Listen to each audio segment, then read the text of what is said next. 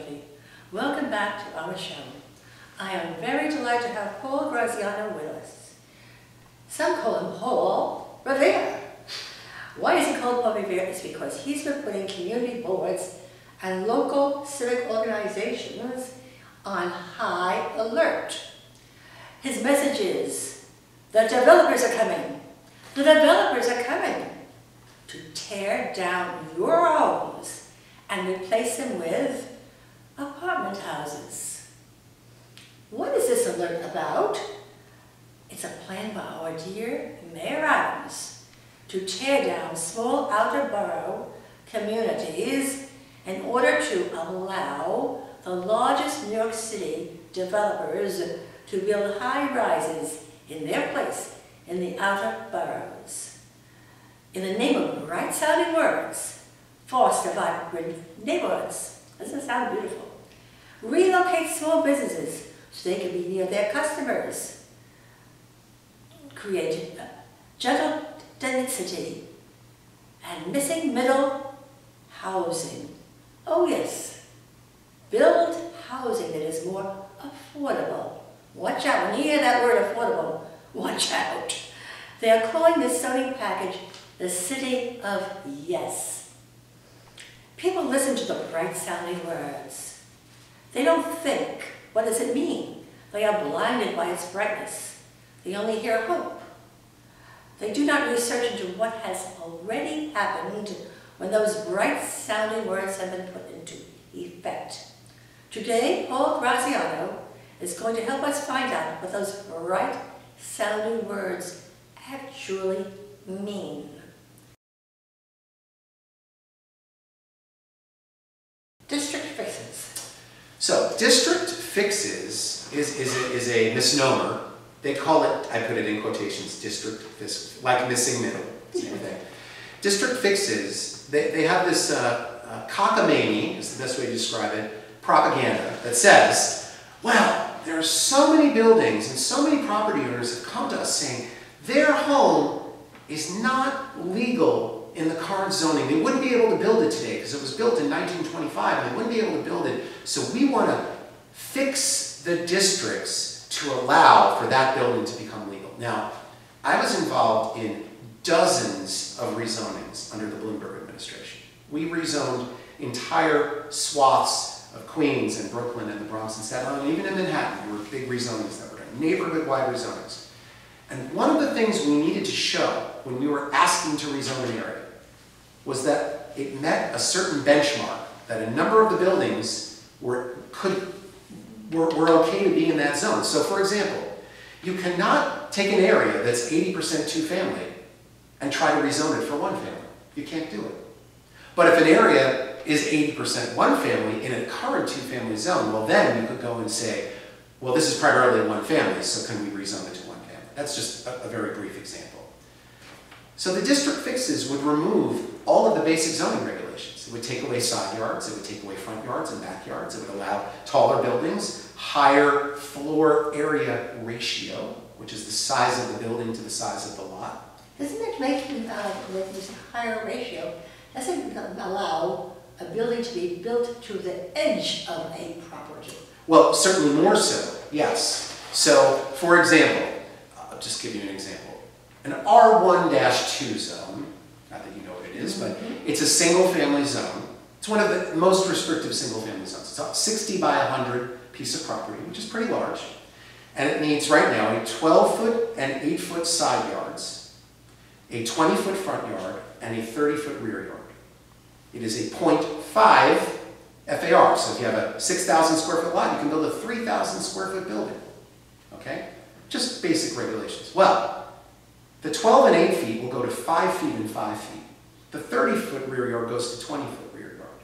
The FAR goes from a 0.5 to a 0.75, so it's a 50% increase. And then if you're in a transit zone, it goes to a 1.0. So you're doubling the density on that property. And then you can build your apartment building. So these are not district fixes, these are district destruction. I mean, this is going to destroy our districts, which work very, very well. I just want to make that very clear. They work well, and they work the way they're supposed to. The problem is they want to blow everything up. The goal of the City of Yes is to blow everything up. to deregulate land use in the city of New York. That's the goal. So that's your district fixes. Transit-oriented development. As I said, transit-oriented development is, again, the missing middle. It's where you're going to be allowed to build an apartment building in a 1 and 2 family zone, or even in a lower density multifamily zone with currently garden apartments and row houses and stuff like that. Again, 3 to 5 story apartment buildings in these areas they'll devastate these communities. Absolutely devastate them. They cannot absorb. There is, again, no infrastructure, no school seats, no police, no fire, blah, blah, blah, all that stuff. And you mentioned district fixes. Yes. Campus infill. Campus infill. So campus infill, another quotation. Campus infill, I briefly... Sounds so nice. Yes, and I briefly touched on it. So, for example, campus infill will affect low-density neighborhoods and high-density neighborhoods. Campus density could be, let's say, a garden apartment complex in Queens. Now all the gardens will be filled with buildings because the campus infill will allow buildings to be built on those gardens. Similarly, think of a NYCHA development in Manhattan. Another planner did a great example, the Washington houses, which are between 97th and 104th Streets, between 2nd and 3rd Avenue. Currently, it's 7 blocks long, a block wide. It has 1,450 units of housing. I believe there are seven 15-story buildings on the property. So again, in a park-like area with green space. Well, they would be allowed to build an additional 3,000 units in another 12, 15-story buildings on that same property with campus infill.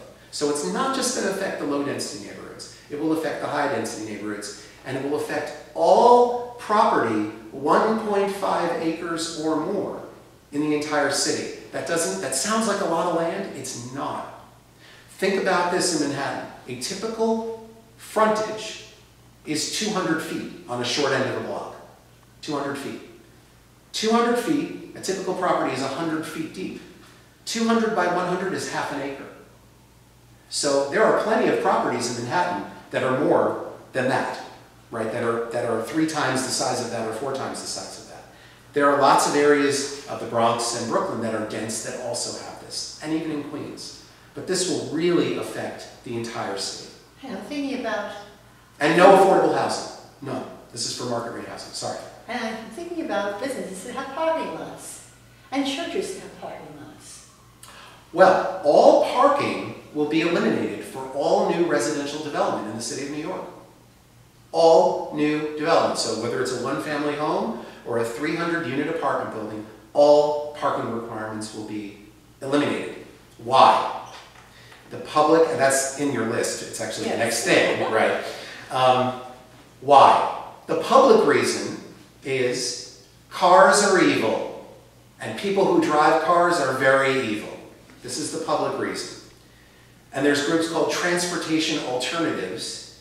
They're the ones who are taking away lanes of car driving, pumping bike lanes everywhere, widening sidewalks, all of these things which in targeted areas make a lot of sense, but to do this citywide doesn't make sense. Again, I live in Eastern Queens. We don't need bike lanes where we are. We certainly don't need neck-down streets. We don't need speed limits to go down to 10 miles an hour, which was just approved by the legislature last month, that the city can now designate areas 10 miles an hour. So the real reason they're doing this, again, that's the public reason. Right. The real reason they're doing this is that parking spaces cost developers money.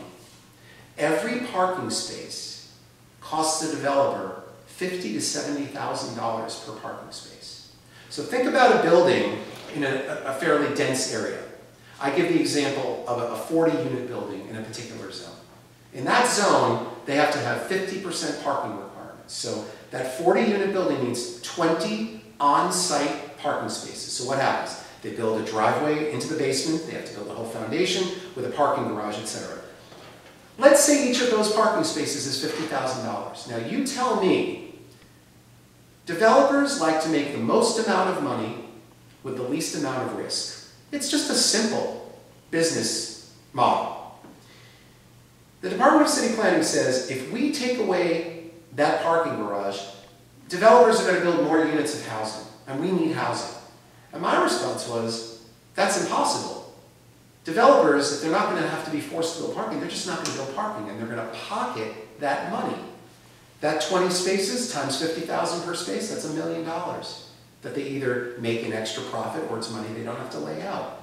They're not going to build more units. They're going to pocket that money. And then we're still going to have cars that are attached to these units. And their statement is, well, we're not forcing people to not build parking. People are still going to be able to build parking if the market dictates it.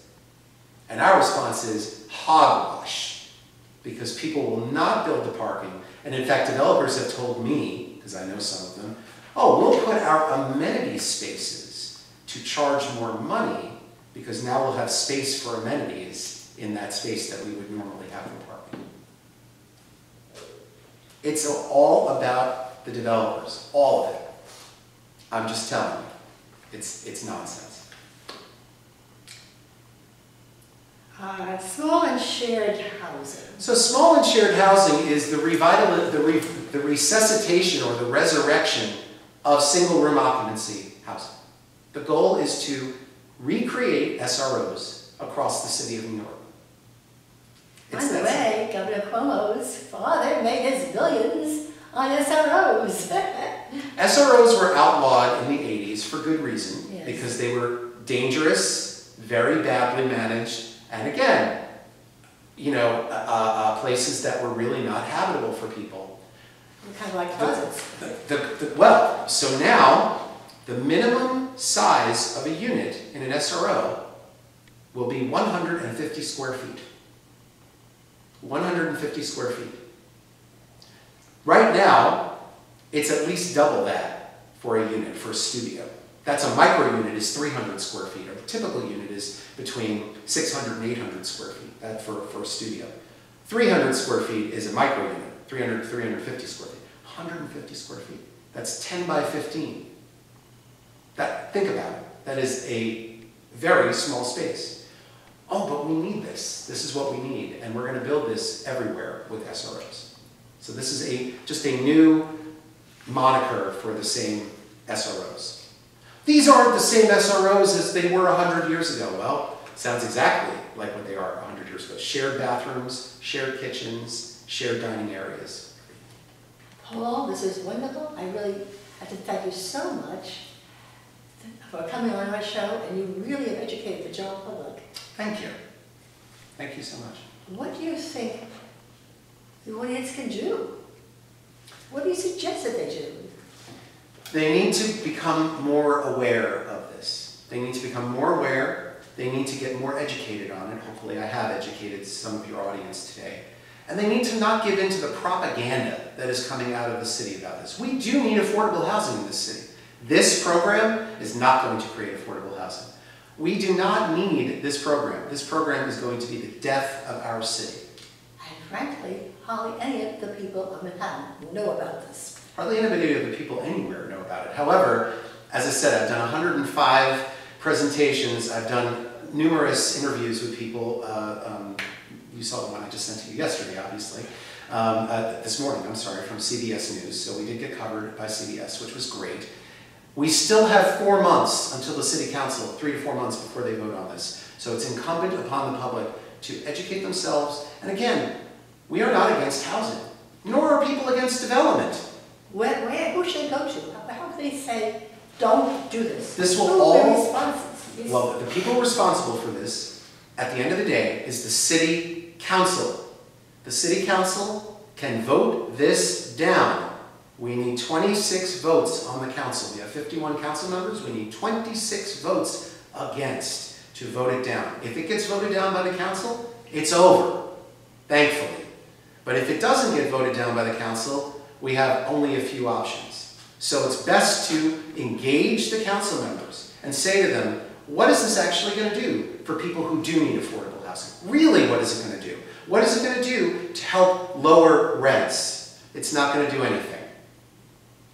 So the best thing to do is to be engaged and to understand and to make decisions and talk to your council members, the public advocate, the comptroller, your borough president who's 100% in favor of this and spoke lovingly about it yesterday, and the mayor who of course is pushing this. They're all running for re-election the second they vote on this. They vote on this and they go and run for re-election for next year. They are all running for re-election, so you need to make sure they understand how you feel about this in order to see if they will actually listen to you.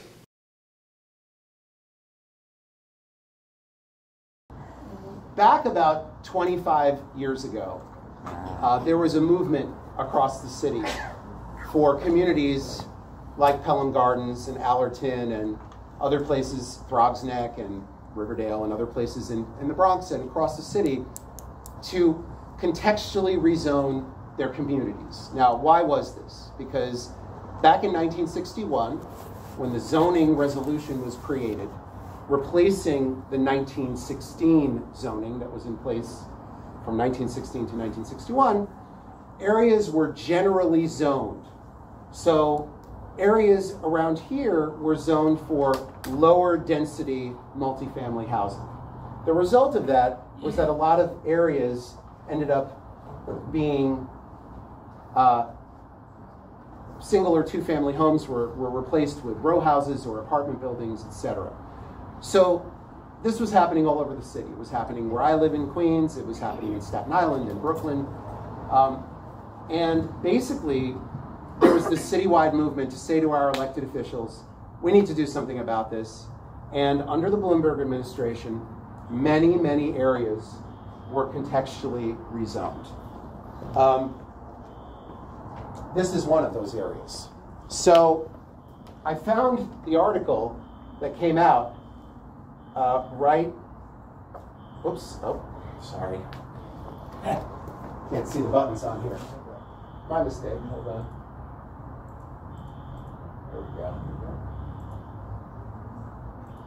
There we go. This is from 19 years ago, when Pelham Gardens was rezoned, contextually rezoned. 3 Bronx neighborhoods rezoned. New plan for Pelham Gardens, Laconia, and Baychester. The City Council approved the proposed rezoning of 163 blocks in the Bronx, covering portions of Pelham Gardens, Laconia, and Baychester, located north of Pelham Parkway and east of Williamsburg and Boston Roads. The new zoning is designed to preserve the existing neighborhood's character with lower density and contextual districts and to prevent out-of-character development. The neighborhood zoning, R32, R4, and R5, has allowed for row house development and multifamily apartments, which the planning department found incompatible with the scale of existing homes in the neighborhoods. The planning department proposed downzoning some areas and slightly increasing the permitted size of development in other areas, primarily along Gun Hill Road and in proximity to the number 5 subway line station, which could support increased density. The commercial zoning along Gun Hill Road was also modified to increase the type of retail uses permitted as of right and encourage new mixed-use development. The full council approved on July 27th, 2005 by a vote of 44 in the affirmative, with 7 council members excused. I don't know what that means, but I guess they weren't there. And then underneath it says, no one opposed the rezoning at the Planning Commission hearing, and the commission unanimously approved, finding the existing zoning inconsistent with the neighborhood character. Okay? So this was a really big win for your community and for many other communities. Okay? Now, the reason I bring this up is that these rezonings stopped in 2013. We had a new mayor on January 1st, 2014. His name was Bill de Blasio. And, you know, I don't like to speak ill of people, but the one good thing I can say about him is he's a very tall man. Because I'm 6'3", and anybody who's taller than me is a tall man. Bill de Blasio made the statement that all of these contextual rezonings are going to end, we have a housing crisis, and by the way, the housing crisis we've had in New York City has been going on for 76 years straight. I just want to make that very clear. The idea that we are all of a sudden in a housing crisis is hogwash, because we have literally been in a continuous housing crisis since 1948. So, and we're going to get more into that. So, at the time he said, we're not going to do any more of these contextual rezonings. However, the one thing I'll say is, he neglected our communities. But at the end of the day, neglect was okay, in the sense that he wasn't actively looking to do something with our communities.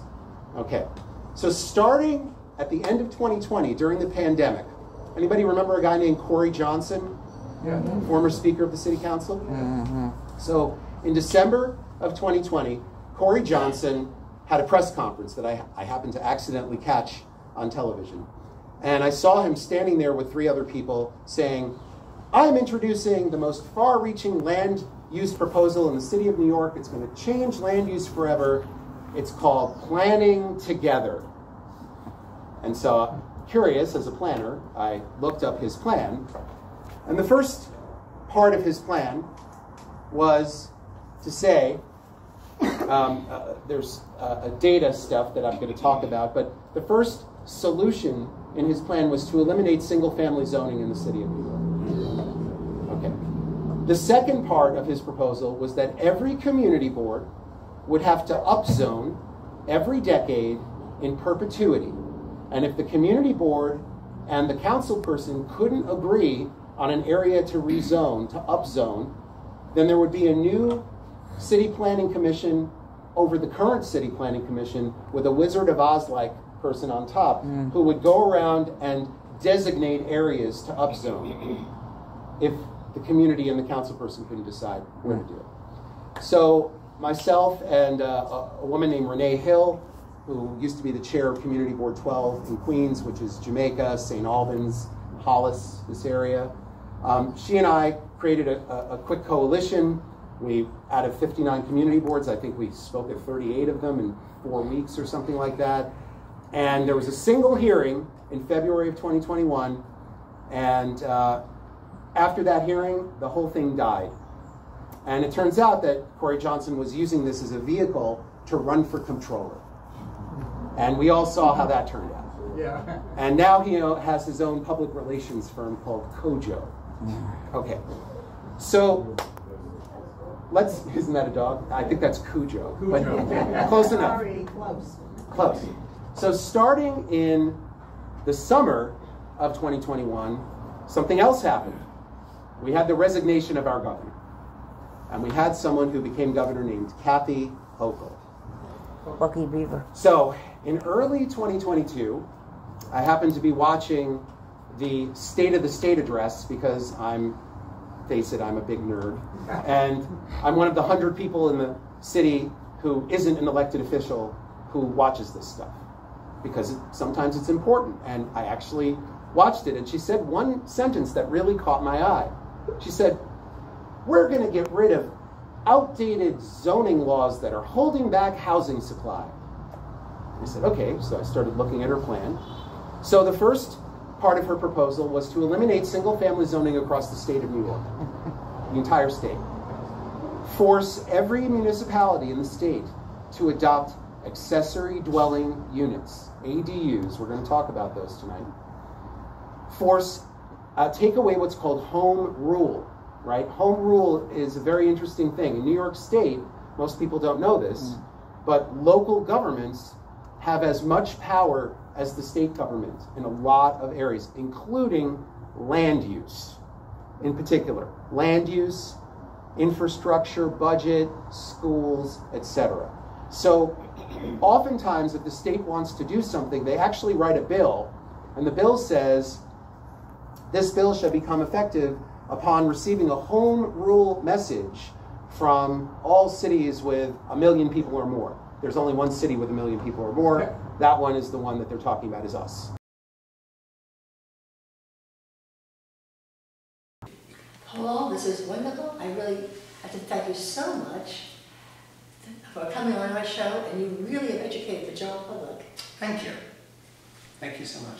What do you think the audience can do? What do you suggest that they do? They need to become more aware of this. They need to become more aware. They need to get more educated on it. Hopefully I have educated some of your audience today. And they need to not give in to the propaganda that is coming out of the city about this. We do need affordable housing in this city. This program is not going to create affordable housing. We do not need this program. This program is going to be the death of our city. And frankly, hardly any of the people of Manhattan know about this. Hardly anybody of the people anywhere know about it. However, as I said, I've done 105 presentations. I've done numerous interviews with people. You saw the one I just sent to you yesterday, obviously. This morning, I'm sorry, from CBS News. So we did get covered by CBS, which was great. We still have 4 months until the City Council, 3 to 4 months before they vote on this. So it's incumbent upon the public to educate themselves. And again, we are not against housing, nor are people against development. Who should they go to? How can they say, don't do this? This will Who all... are responsible? Well, the people responsible for this, at the end of the day, is the City Council. The City Council can vote this down. We need 26 votes on the council. We have 51 council members. We need 26 votes against to vote it down. If it gets voted down by the council, it's over. This is Speak Up. This is Sandra Shelby. Till next time, goodbye.